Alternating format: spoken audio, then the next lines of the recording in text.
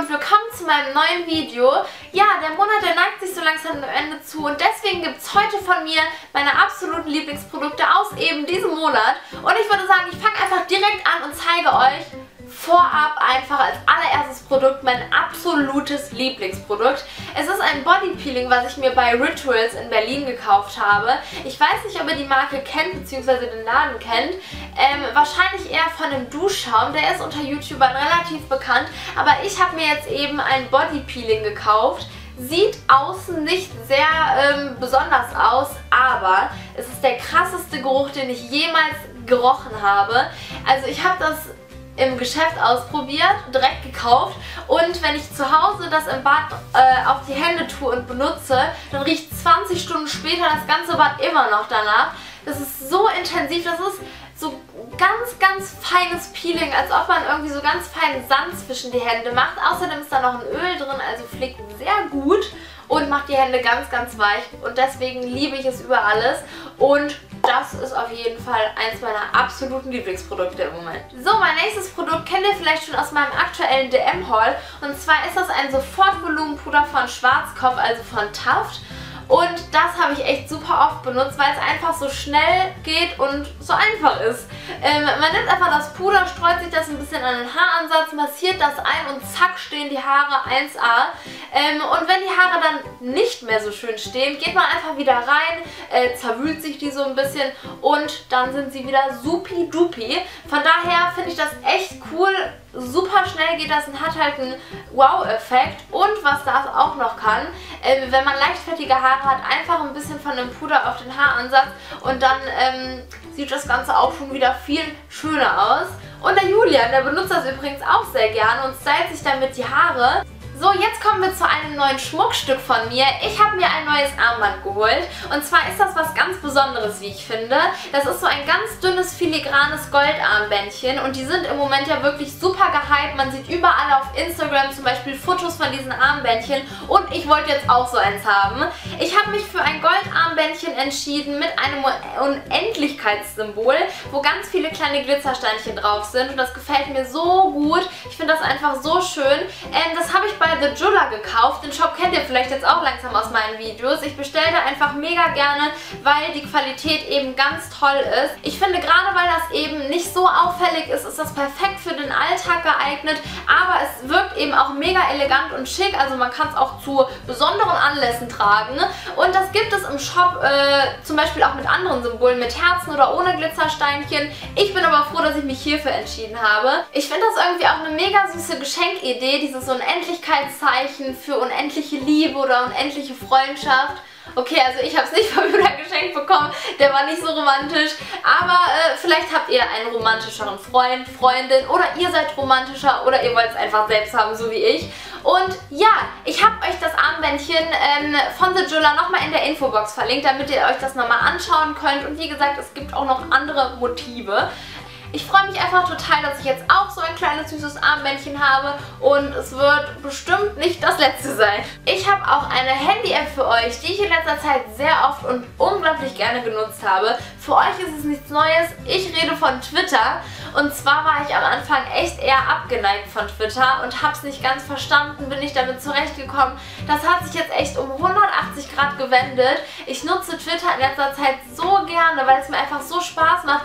Auf Twitter hat man so eine ganz andere und viel privatere Ebene, mit den Zuschauern und Fans zu kommunizieren, und das macht mir so einen Spaß.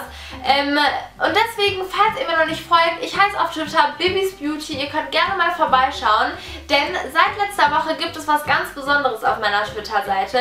Ich küre einmal die Woche, und zwar jeden Freitag, den Bibinator der Woche.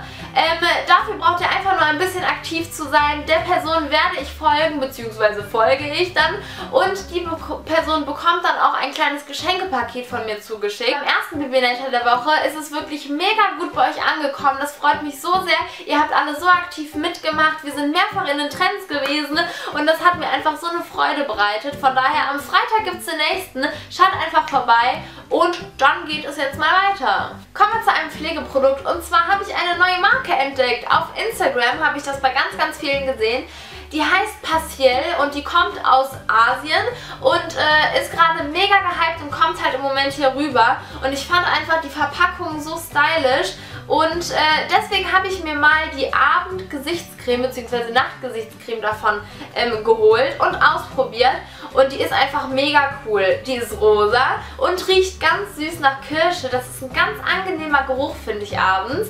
Und das Gute, was ich daran finde, abgesehen davon, dass sie echt schnell einzieht und die Haut super schön weich macht, man braucht einfach total wenig nur davon. Ihr seht das, die Verpackung ist auch sehr klein, aber man braucht eben auch nur ganz wenig, um das komplette Gesicht damit einzureiben. Das gefällt mir eben sehr, sehr gut, abgesehen von der Pflegewirkung. Und weil ich diese Marke eben so cool fand und die noch relativ unbekannt ist, habe ich gedacht, ich hole sie mal zu Miakosa. Da findet ihr jetzt viele Cremes von Partiell, unter anderem auch ein cooles Body Scrub.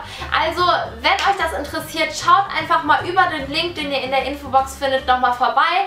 Und dann würde ich sagen, geht's weiter. Dann war ich bei Starbucks und habe mir was sehr, sehr Leckeres geholt. Und zwar ist das ein Getränkesirup. Und zwar in Vanille-Flavor. Das schmeckt so, so lecker. Ich hatte vorher einen anderen Vanillesirup. Der hat aber bei weitem nicht so natürlich und lecker geschmeckt wie dieser hier.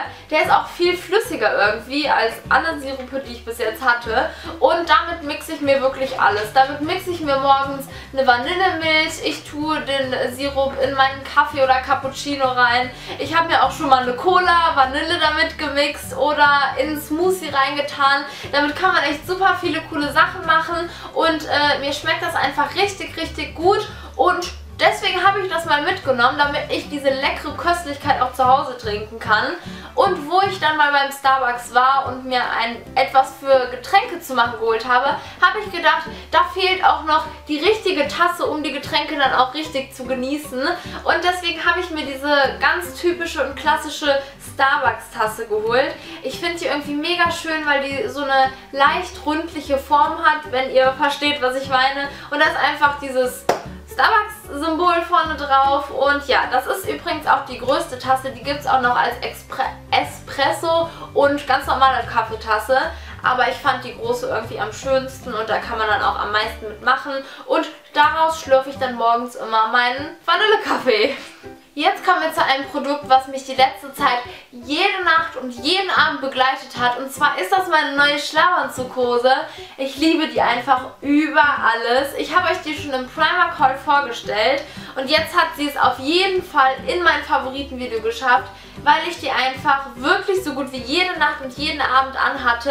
Als Schlafanzughose, als Jogginghose. Die ist einfach so bequem. Die hat einen ganz dünnen, leichten, sehr, sehr angenehmen Stoff und ich trage die einfach mega gerne, weil ich auch das Muster, ich finde die so süß. Ich habe noch nie so eine süße Schlafanzughose gesehen. In rosa ist ja meine Lieblingsfarbe mit den süßen weißen Pünktchen und ich finde die einfach mega cool und deswegen wollte ich sie euch gerne nochmal zeigen. Kommen wir zu einem Lippenpeeling, was ich mir geholt habe. Und zwar ist das wirklich das allererste Mal, dass ich mir bei Lush bzw. Lash, ich weiß gar nicht, wie es ausgesprochen wird, was geholt habe.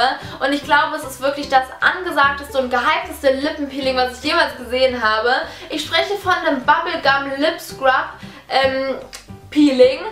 Es ist pink. Sieht super cool aus und passt einfach perfekt zu mir. Ich weiß überhaupt nicht, warum ich mir das vorher noch nie geholt habe oder warum mir das noch nie so bewusst aufgefallen ist. Es riecht sowas von lecker nach Kaugummi und schmeckt einfach nach Zuckerwatte, wie es auch drauf steht.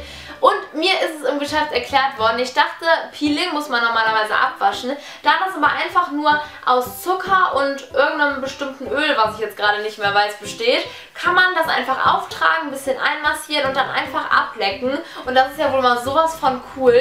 Man kann es einfach unterwegs mitnehmen. Eine To-Go-Lippenpeeling-Pflege finde ich einfach mega cool. Und ich glaube, das haben auch ganz, ganz viele von euch oder kennen einfach ganz viele von euch. Und jetzt habe ich es auch und bin super glücklich darüber. Ich hoffe, dass es ganz lange hält. Wurde mir auch gesagt, dass man ganz wenig nur braucht. Und ja. So, jetzt habe ich das wahrscheinlich verrückteste Teil, was ich euch jemals in meinen Favoritenvideos vorgestellt habe. Denn nach der Musik-Challenge, die ich mit dem Jula gemacht habe, war mein Mülleimer so verkletscht, dass ich unbedingt einen neuen gebraucht habe. Und bei NanuNana habe ich einen richtig coolen gefunden. Tada! Ein pinker Mülleimer, aber das ist nicht alles. Ich habe den mitgenommen, weil da ein richtig cooler, lustiger Spruch drauf steht, finde ich. Ich mag schmutzig. Ich fand das irgendwie mega lustig auf dem Mülleimer. Und ich finde das auch richtig cool, dass hier oben so ein Deckel-Dingsbums drauf ist. Weiß ich nicht, das kenne ich so von Zimmermülleimern auch nicht. Und ich fand das irgendwie ganz cool. Und ich mag den Mülleimer sehr, sehr gerne. So, meine Lieben, das war es schon mit meinen Lieblingsprodukten aus dem letzten Monat. Und ich fand es mal wieder sehr, sehr vielfältig. Selbst ein Mülleimer hat es dieses Mal reingeschafft. Und ja, ich hoffe natürlich, dass euch die Produkte und das Video gefallen haben, dass ich euch ein bisschen inspirieren konnte. Und wenn es euch gefallen hat, würde ich mich wirklich sehr über einen Daumen nach oben freuen. Dann gibt es noch Neuigkeiten. Und zwar habe ich ja zu meinen 500.000 Abonnenten eine Berlin-Reise übers Wochenende mit dem Julian und mir verlost. Die Gewinner stehen schon lange fest. Die Berlin-Reise ist geschehen. Es war wirklich super, super schön. Und wir haben natürlich auch viel gedreht. Und wenn ihr wollt, dass ich am Sonntag, also als nächstes Video, das Follow Me Around dazu hochlade, dann gebt dem Video doch auch einen Daumen nach oben, dass ich das sehe, dass ihr Bock darauf habt. Und ja, dann kommt das Follow Me Around zu dieser Reise. Es ist wirklich super cool gewesen, aber mehr erfahrt ihr dann in diesem Video. Und ja, damit verabschiede ich mich. Wie gesagt, ich hoffe, das Video hat euch gefallen und ihr schaltet auch das nächste Mal wieder mit ein. Bis dahin wünsche ich euch einfach nur noch eine wunderschöne Zeit und sagt Tschüss!